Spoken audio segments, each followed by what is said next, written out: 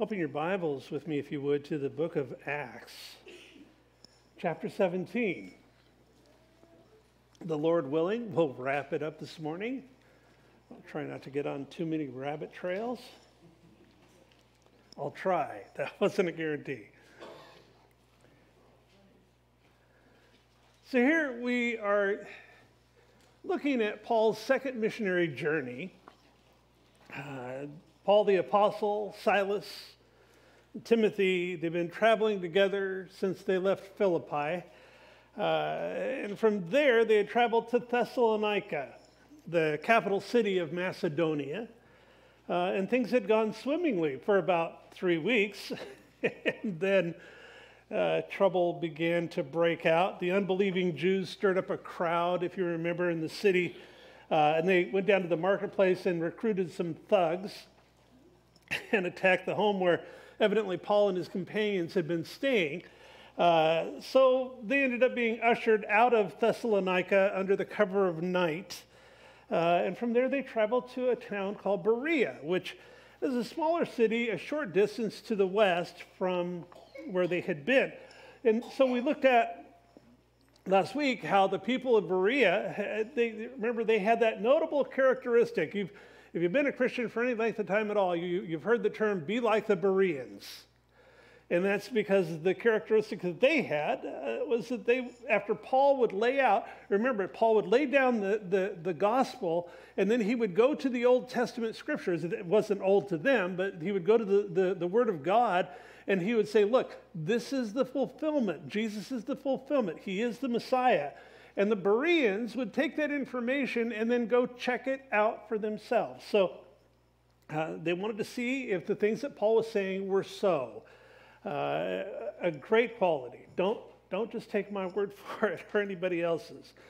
So we looked last week also at Paul's desire to go back to Thessalonica, to return to the Thessalonians. He wasn't there for very long, and once he got to Berea, it wasn't that far a trip back. However, we read in 1 Thessalonians chapter 2 where Satan hindered him, and he tried several times to get back. So there they are in Berea, and the unbelieving Jews from Thessalonica then, the way that Satan hindered them was that they sent guys from Thessalonica down to Berea to harass the men some more. And so there they come under persecution again. So as a result, Paul was forced to, it says that he retreated to the sea. And we're not sure if he traveled along the coast over land, but probably over by boat, because it was like almost 300 miles to Athens. And then when he got there, he gave the men that helped him, he gave them instructions. He said, look, send Silas and Timothy straight away. Have them come and join me. And they wouldn't join him. So we'll look at that next week when we get into chapter 18, and Paul goes to Corinth. But we left off last week with verse 16. And for context, I want to start with the same verse today. In verse 16, it says, now while Paul waited for them at Athens, his spirit was provoked within him when he saw that the city was given over to idols. Now, the Greek word for provoked is perazuna, and it means to become angry or exasperated, or it could also mean to stimulate to action. And it was probably a bit of both. Have you ever been at a place where your spirit is provoked within you? Okay, look, I've had it. I'm going to check this thing out. I'm going to wade in here. And he wades in. It's not like he's all ticked off, but he is serious because he's grieved at what he sees. The rampant idolatry in Athens, it convicted him. It moved him he wanted to share the story of the one God who could save. So to understand too, Paul's a Roman citizen. He gets idolatry. He grew up in Tarsus of Cilicia in a Roman colony. And even though he was Jewish, he saw the Roman and the Greek pantheons of gods that the people, they just got sideways worshiping these false deities. And so he knew it. It just happens to be that when he gets to Athens, there's such a high concentration. As I talked about last week, 3,000 altars to these these deities, and more idols, the trinkets, the people, the stone or metal idols that they would make, they were more numerous than the people themselves. So this place was given over. Paul also knew that as a Jew, he also understood that Israel had a long history of falling into idolatry themselves. I mean, go all the way back. Accounts in Genesis where Rebekah, she steals her father Laban's little idols, his little gods, all the way back.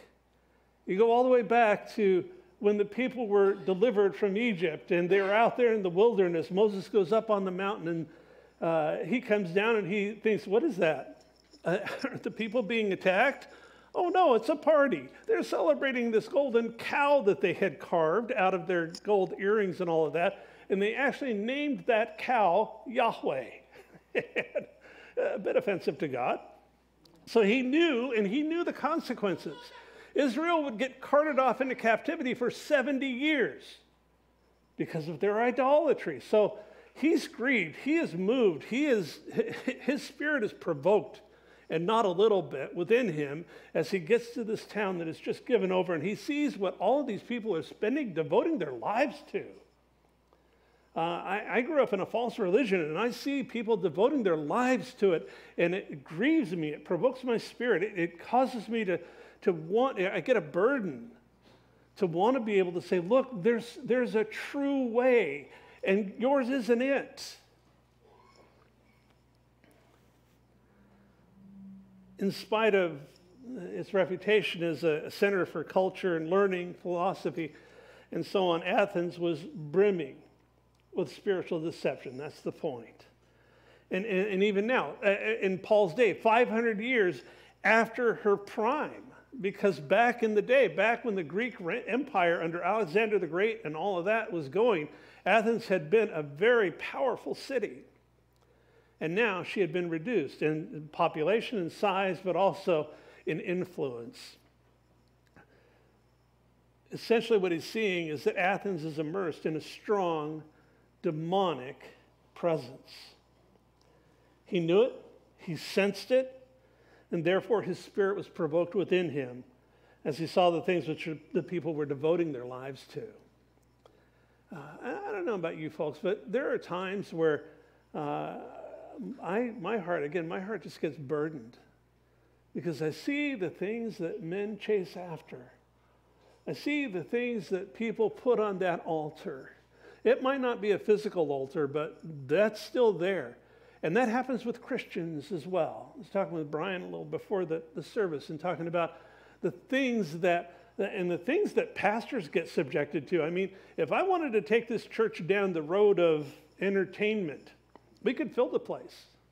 If I want to take this church down the road of social justice, we could fill the place. If I wanted, and you just go on and on and on, anything that takes the place of Jesus Christ and him crucified is an idol. And we've got to guard our hearts against that ourselves. In 1 Corinthians 10, Paul exhorts the church at Corinth, which is the next stop, as I mentioned. He says, flee from idolatry. He tells them in 1 Corinthians 10:20, he says, the things which the Gentiles sacrifice, they sacrifice to demons and not to God. So you want to know what's behind the idols? Want to know what's behind the idolatry? He says right here, he says, I don't want you to have fellowship with demons. That's pretty serious stuff. Verse 17, therefore he reasoned in the synagogue with the Jews and with the Gentile worshipers, and in the marketplace daily with those who happened to be there. That therefore is because his spirit is provoked within him. He is burdened. He is greatly affected by this, and he wants to be sure to present the truth of Jesus Christ to these people. This is also, we've talked about this before in the book of Acts, we see a familiar pattern. Paul would go to the Jews and to the Gentile worshipers, the ones who had not yet converted to Judaism, but they were there. They were called God-fearers in that day. And so he would go to the synagogue because they would hang out there as well as the Jews. And he would present the gospel because he's got a launching point. He's got a point of contact. He's got the scriptures. But it says also that he goes to the marketplace every day to those who, and he begins to share the gospel with those that happen to be there. It's interesting. When he goes to the marketplace, he wants to reason with the people that are caught up in all the pagan, idolatrous religions of Greece and Rome. I was looking at this, and in the original, the word marketplace is the Greek word agora. And that would be the crowded public square. And there are numerous, if it's a large city, there are a lot of public squares. When I was in Rome, we would go to the piazza. And if you went to a different part of Rome, which is a huge city, you could go to another, the plaza is what it was called there. Here it's called the agora. And I was thinking about that we have a word called agoraphobia. And that's the fear of crowded places. And people, it's like, oh, no, I don't want to go there. And so that's where that word comes from. It comes from the marketplace, the central square, the place where the crowds were. Verse 18, then certain Epicurean and Stoic philosophers encountered him, and some said, what does this babbler want to say? Others said, he seems to be a proclaimer of foreign gods because he preached to them Jesus and the resurrection. So the Epicureans and the Stoics, they're an interesting bunch, and let's get to know them a little bit. I want to read a couple of things here that I came across just to kind of describe, these guys have divergent, totally different worldviews, and they would go up to the Areopagus together and hang out. And it was just a fascinating bunch. So the Epicurean worldview taught that humans have no eternal existence, that they live in a soulless, mechanical universe. Interesting. And they said if gods existed at all, that they'd have no interest or involvement with us. And when a person finally recognizes that fact, they're set free from all the superstitions and religious activities that weigh people down. That was their view. They said that the main goal in life is happiness, but there's a difference between an Epicurean and a hedonist, because Epicureans said that happiness would not be found by pursuing sensual pleasure, all right, carnal pleasures. They said that to become that's why if somebody is an Epicurean chef or cook, they're cooking the best stuff, that we use that sometimes, that term. They said that to become a happy person, you got to learn to avoid pain. And to avoid pain, a person must escape into the inner world of the intellect. Isn't that interesting? We're talking deep philosophical stuff here. So, although Epicurean philosophy taught followers not to pursue sensual pleasures, you've got to remember, man is still fallen. Man still gravitates towards sin. The effect of that functionally atheistic philosophy was to break down religious restraint in people and release them to engage in severe moral corruption. Look around. Look at what happens when you unhook God from the equation. I look out at our culture, at our society, and I think,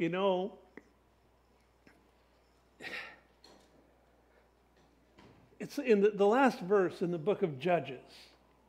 It says that there was no king in Israel, and every man did what was right in his own eyes. And that's the world we live in, folks, like it or not. Now, the Stoic philosophers, they had a pantheistic worldview. In other words, God is everywhere. God is like in this rock. God is in this Kleenex box. God is, and it gets to being ridiculous.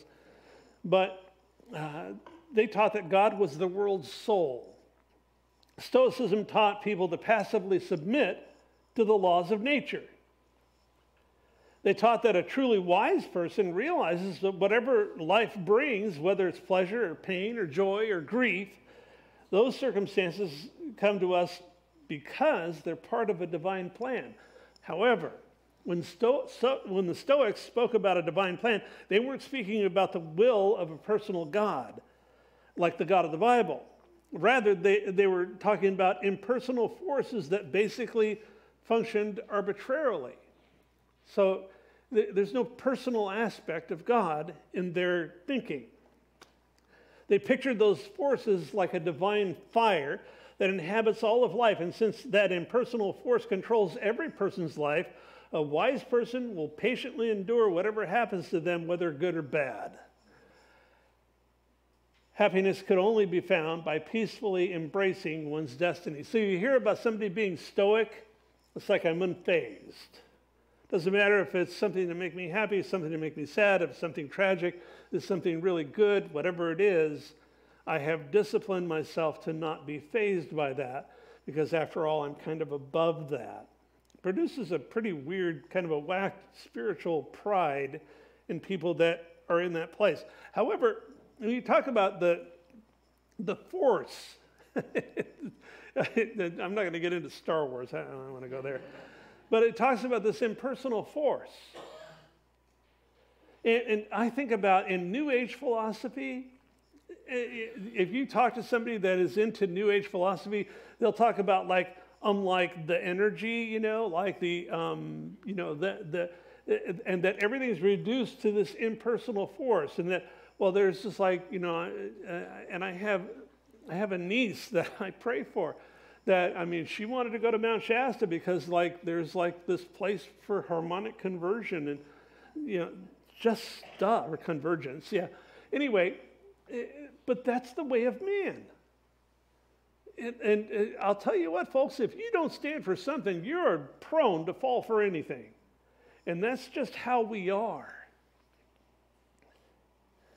So, that's the Stoics and the philosopher and the Epicureans, the philosophers that Paul's dealing with there in Athens. They called him a babbler. And that's an interesting word. It literally means seed picker. The word pictures that of sparrows or birds hopping around in a field eating seeds.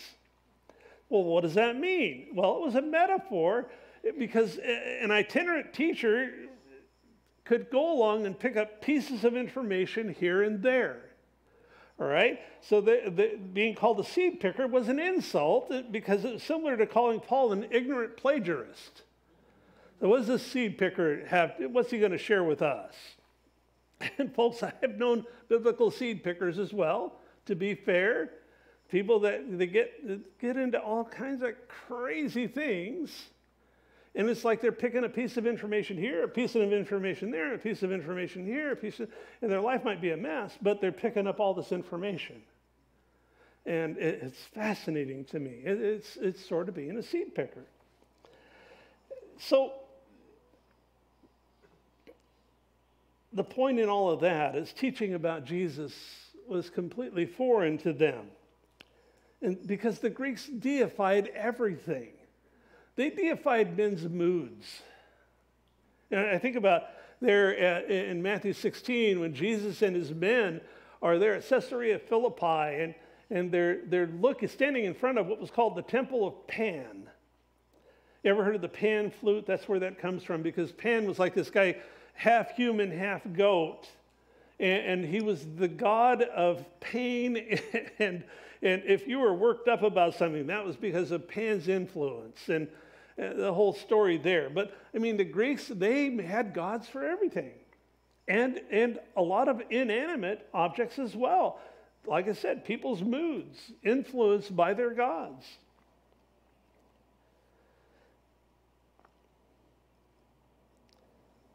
The Athenians, they looked at Paul's teaching about Jesus as just another foreign god.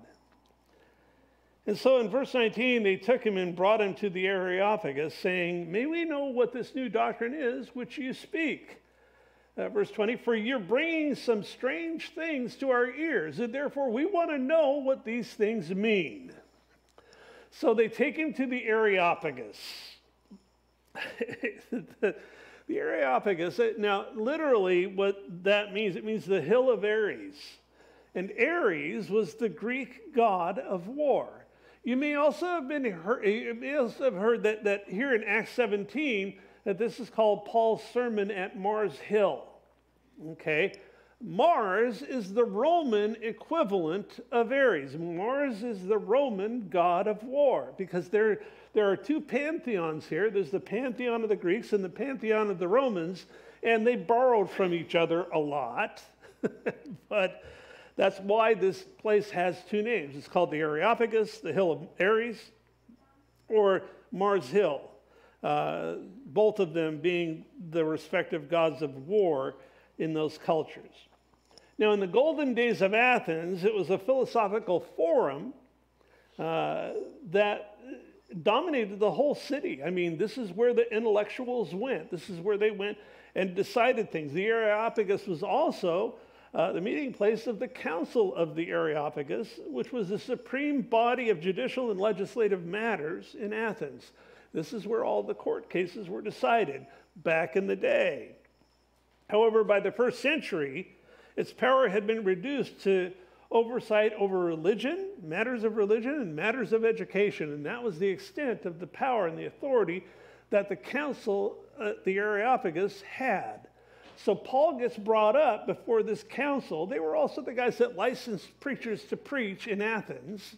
And so they want to know, what is this thing you're talking about, Paul? We haven't heard this before. And so we're very curious. We want you to tell us about it. Verse 21, for all the Athenians and the foreigners who were there spent their time in nothing else but to either tell or to hear some new thing. I put in my notes, some new idolatrous thing. And so these guys, they spend their days doing this. And they just want to talk about every new thing that comes along. And my question becomes then, who are the seed pickers? It's certainly not Paul. These guys, they just want to talk about one thing to the next, to the next, to the next. And they're literally fulfilling that thing which they accuse Paul of when he shows up. I also believe this is part of why Paul's spirit was provoked within him. I was thinking about this. I call this the coffee shop mentality. Those of you that know me know that I sometimes talk about the coffee shop. Now, there's nothing wrong with sitting in a coffee shop talking about world affairs, okay? I'm not picking on you if that's what you like to do. However, I was reminded as I was preparing for this morning, I lived in a little farm town in Northern California for many years it was named Colusa, California. At the drugstore, they had a T-shirt, and it was in the middle of the rice fields. And there was a T-shirt at the drugstore, and it said unofficial Colusa County bird, and it had a mosquito carrying off a house. So just so you know, it wasn't the greatest place to live. Huge swarms of mosquitoes coming in off of these rice paddies, which surrounded the city. There was a restaurant there called Zim's, and I used to go and have breakfast at Zim's from time to time. It was just a block away from my offices and shop and all that. And there at Zim's, there must have been 30 or 40 or more brown coffee cups hanging on the wall. And when I first started going there, I thought, they have that many regular? What does all of that mean? And they all had names on them and all of that. Well, it turned out that especially in the off season, all of the farmers from the entire region would go to Zim's every morning. And what they did was they went and they solved all the world's problems. You've heard that term before. And so I think about, they would talk about every new thing. And as I was thinking of it, looking at this, I was thinking, they were discussing relevant topics for sure. They're speaking or hearing them day in and day out, week in and week out, month in and month out. And at the end of it, had little effect on one's personal life or upon society in general. Not a bad thing, like I said. Well, I want to have some more to say about that, but I'm going to save it for the end here. So, the Areopagus, they're kind of like the guys at the coffee shop. They just want to talk about everything. It says, verse 22, then Paul stood in the midst of the Areopagus and said, men of Athens, I perceive that in all things you are very religious. Now, I looked up the word for religion, and it's not the same as is used in the book of James. The word here is disidaimon. That's the Greek word, and what it means is fearful of deities. It means very fearful of gods or superstitious. He says, I see that you folks are fearful of deities, that you folks are paying a lot of attention to all of these pagan deities. It's the same root word as the word that is used for demons. So Paul subtly implies here that their deities are not, they're not gods. They're evil spirits. They're demons. And he understood that religion, when he says this, he says, I perceive that you're very religious. But he also understood that that could be a good thing or a bad thing, because it depends on whether or not that religion is true. And so he knows that these guys they're barking down the wrong trail. They have this complex set of deities that they're worshiping, and he knows the one true God, and he's finding a point of entry with them so that he can begin to talk about that. He says, I perceive that in all things you're very religious. Verse 23, for as I was passing through, I considered the objects of your worship. I even found an altar with this inscription, to the unknown God. Therefore, the one whom you worship without knowing, him I proclaim to you. Now we're getting on their level. Now remember, the Athenians, I mentioned this last week, they had about 3,000 altars, I think I mentioned it earlier too, in temples in their city. This place was saturated. But somebody somewhere along the line must have thought, well, in case we missed one, let's build an altar to the unknown God, because we want to make sure that we've got all the bases covered. So they dedicated this altar to the unknown God. Now remember, when speaking to a Jewish audience, Paul would begin with the Old Testament scriptures as a point of entry when he presented the gospel. Well, here, standing before the Athenians, here the Areopagus, Mars Hill, he understands they don't know the scripture. But they do understand philosophy. They do understand religiousness or religiosity. And so he finds a point of entry that they would understand. And I think this is brilliant. We'll talk next week about some areas that I think greatly disturbed Paul later as he left Athens and went to Corinth. But you've heard me talk about, when I teach, I call it zoom in, zoom out. Have you ever used a telephoto? Yeah, you don't use those. You use your phone. But we used to use a telephoto lens and zoom way in on something or zoom way out, get a wide angle or whatever. Well, what Paul does here is he zooms way out. Okay? He's not specifically talking about the nuts and bolts of the gospel. He zooms way out and he begins with the creation.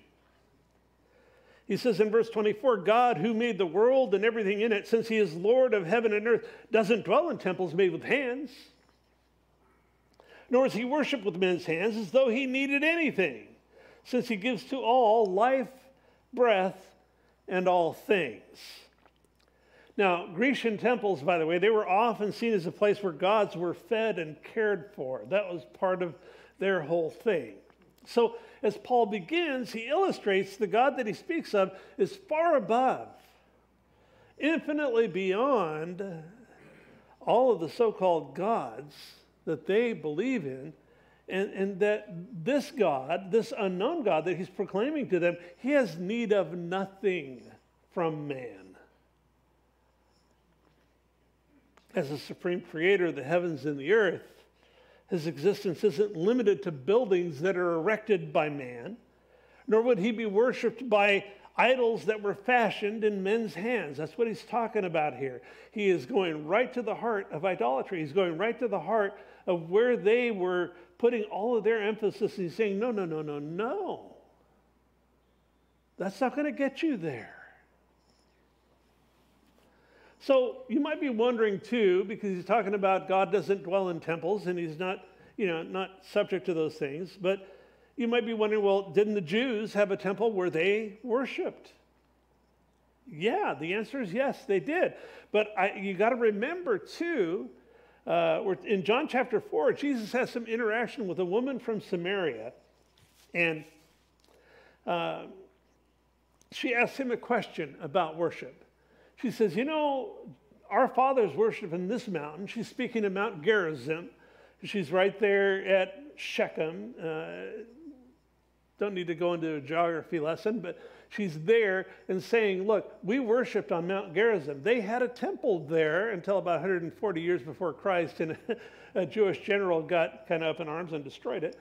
But the point is, she said, our fathers worshiped in this temple, but you Jews worship in Jerusalem. What do you have to say? And I'm paraphrasing. Well, what do you say, Jesus? Where is it? John 4:21, and then in verse 23, I'll read that. It says, Jesus said to her, woman, believe me, the hour is coming when you will neither on this mountain nor in Jerusalem worship the Father. Temples made with hands. But the hour is coming, and now is, when the true worshipers will worship the Father in spirit and truth. For the Father is seeking such to worship him. No longer would worship of God be held in a building. Yeah, now we worship here, but I call this a tent for the temple. All right? This place doesn't glow at night. I've been here. I promise you, it doesn't. It's a wonderful building, and I love that God has provided it for us. But you are the temple. It's not a temple made with hands. And he's saying, look, God doesn't dwell in these temples made with hands, guys. He's telling the Athenians, you're going down the wrong road. Again, you have limited God. You sort of put God in your back pocket. And God won't be bound to those things. Verse 26, and he has made from one blood every nation of men to dwell in all the faces of the earth, and he's determined their pre-appointed times and the boundaries of their dwellings. I love that. Talk about a philosophical treatise, a philosophical talk that Paul is giving these Athenians about who God is. He's saying he's way bigger than these stone and gold and silver idols that you pack around, or these altars and these temples that you build. He's not limited to that. He's also in control of everything. He's determined the pre-appointed times, the boundaries of their dwellings, and talking about humanity, his creation. I think it's interesting because he clearly asserts the oneness of humanity. Try to find racism in that statement. I'm not going to go there. But he's essentially saying, look, it's a level playing field. Humanity came from one blood. And he asserts that humans are made in the image of God. He also asserts that God's not only created all things, but he directs all things. And he's clearly challenging now the Epicurean philosophy that God, if he exists at all, is not involved in the affairs of his creation. And these guys would be scratching their heads about this point because he is totally dismantling their belief systems. Verse 27, so that they should seek the Lord in the hope that they might grope for him and find him, though he's not far from each one of us. So because they were created in God's image and are obligated to him, the logical conclusion would be to seek him. That's his point.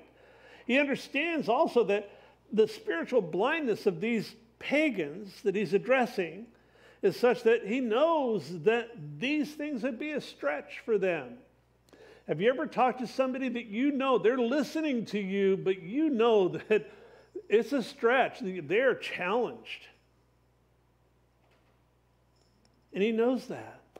He also knows that in order to seek the Lord, they'd have to come away from their own idolatrous understanding that they would essentially be groping for him. And you know what? That's okay.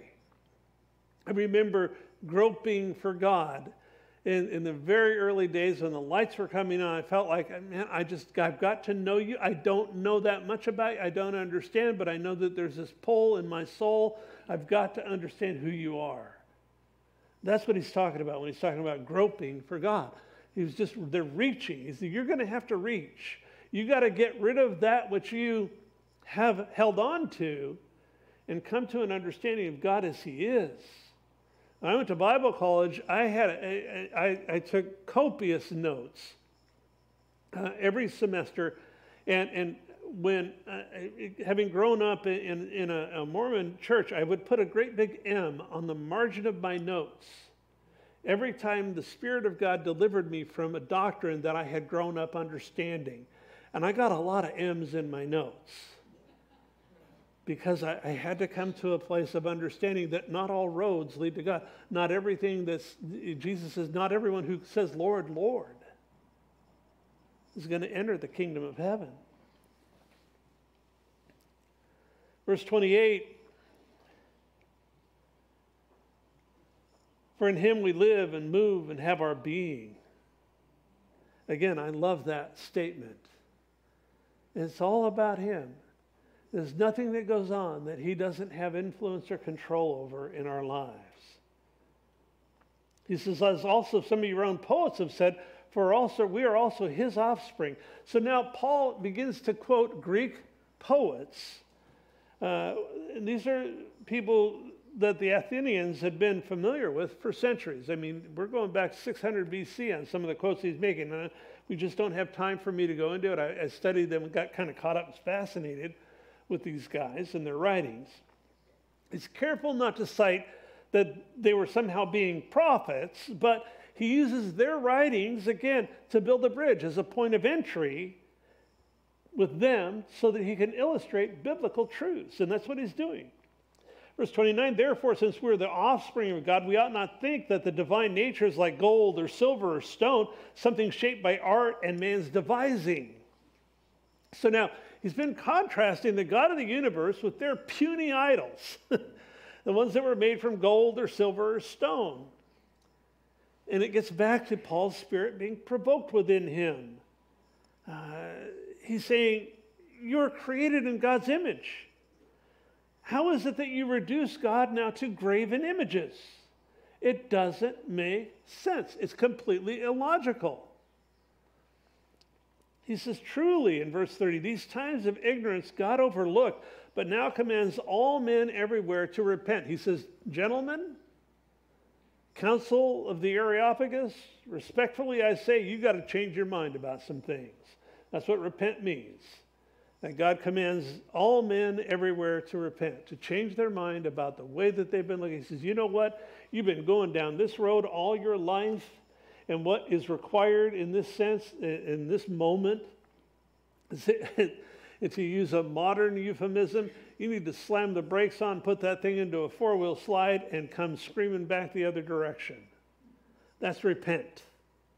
Okay?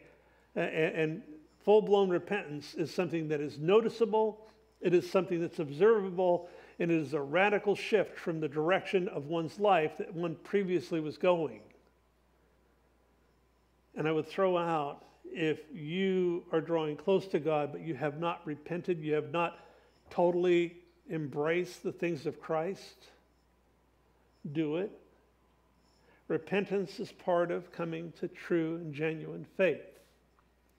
Part and parcel.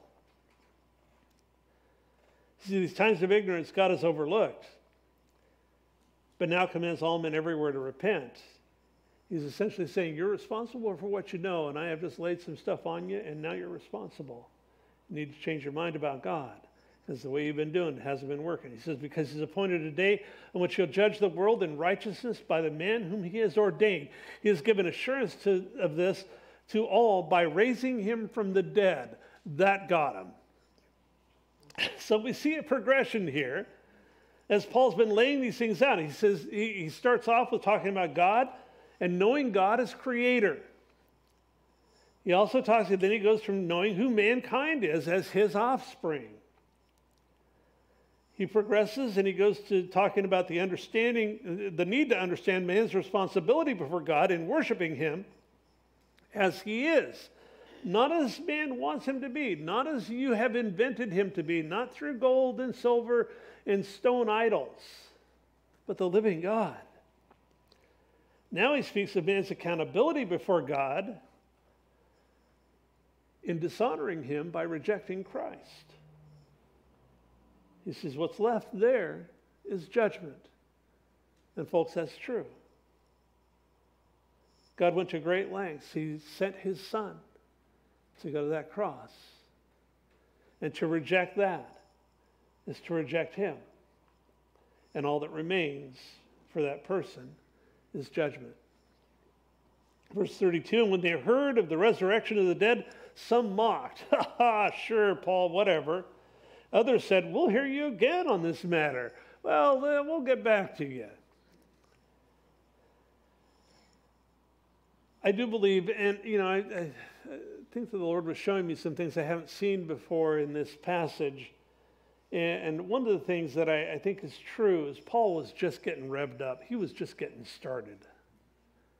He was just getting ready to go down the road and to give them the whole Marianne, and they stopped him. When he said their judge would be a man who had already lived and died and been miraculously raised back to life, they stopped him cold, and they dismissed him. Okay, we're good. Thank you, Paul. Now we got it. All right, see ya. The Stoics and the Epicureans both, they dismissed the idea of a personal afterlife, and that just rubbed them wrong.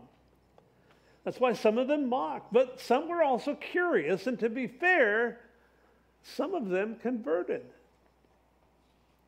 It says, verse 33, so Paul departed from among them. However, in verse 34, some men joined him and believed, among them Dionysius the Areopagite. So he was part of the council. He was part of the Areopagus.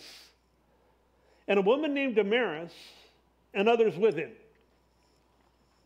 So evidently Dionysius, a member of the Areopagus, as well as Damaris, some others joined him, and they came to believe. Notice it says that they joined him and believed.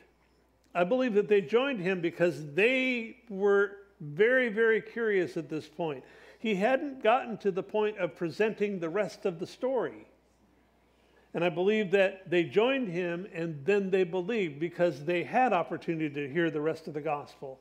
They had opportunity to hear that Jesus went to the cross, that he died for their sins, that he rose from the dead, assuring eternal life to any who would come. All of that.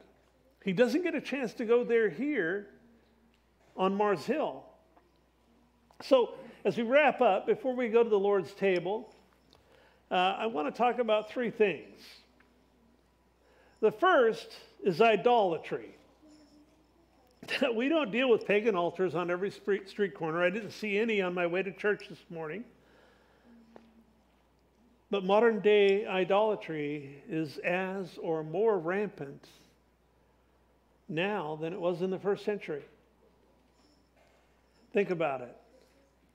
Anything that you love, treasure, prioritize, identify with, or look to for fulfillment outside of God in Christ can be acting as an idol in your heart and in your life. I have 4 questions related to this. I'll move through them quickly. Things to ponder in our own hearts is, what do you treasure? Do I love or treasure anything or anyone more than my love for the Lord? And that includes your spouse. The second one is, what brings you pleasure? Does anything bring more pleasure than the things of God? Third is, where do I find my identity? You hear that a lot these days, identity politics. Do I look for my identity in anything other than the identity I have as a child of God?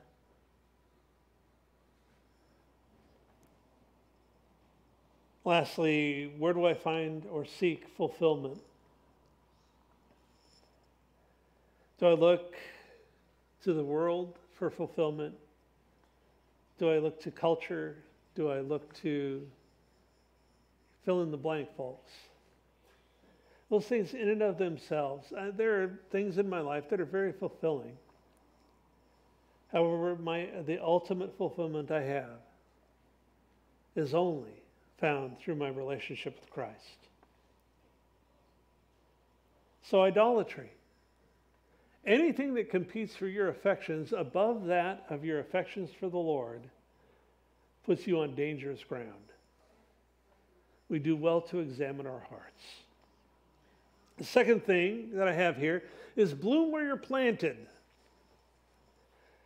I think about this, as I mentioned, Paul's about halfway through his first missionary journey. When he gets to Corinth, he'll be as far west as he's going to go, and then he's going to turn around and head back. But in chapter 16, we saw the Holy Spirit that actually forbade Paul and Silas and Timothy from preaching the word of God in Asia. God said, no, don't. Paul wanted to. So then we saw that the Spirit prevented them from going up into Bithynia. and with the Macedonian call, they traveled to Philippi. They began the work of sharing the gospel there. Hadn't planned on going to Europe, but God planned on them going to Europe, and that's what he did. So just to recap, after a lot of opposition, they left Philippi, went to Thessalonica, and they began the work of sharing the gospel there. Threatened by the unbelieving Jews, Paul traveled to Berea and began the work of sharing the gospel there.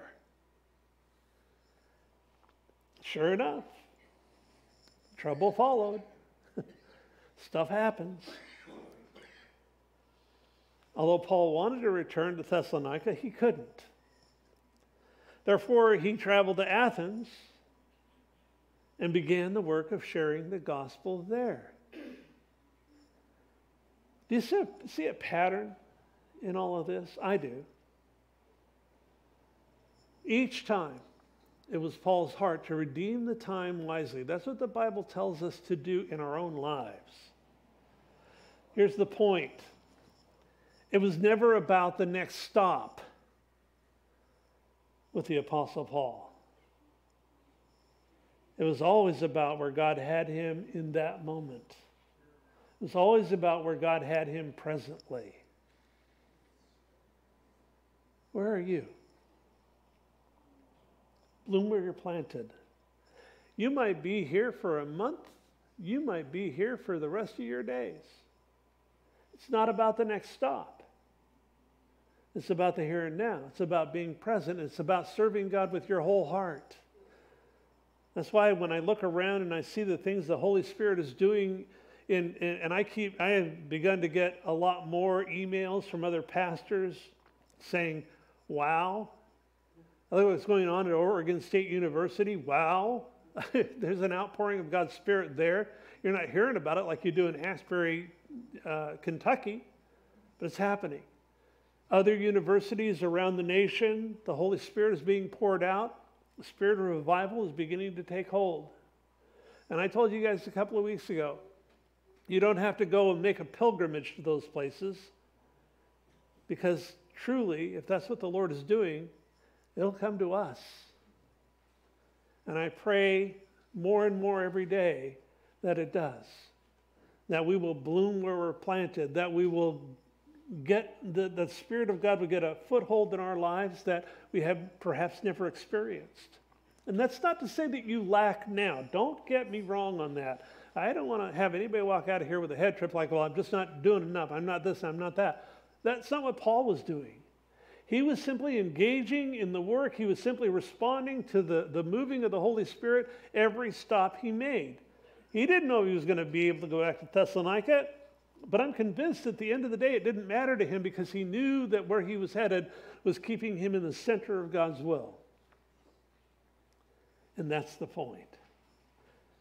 I love that saying, bloom where you're planted, because, and folks, yeah, I'm not going to connect it to physical work. Yeah, do we as a church, do we need helpers? Yeah, we do.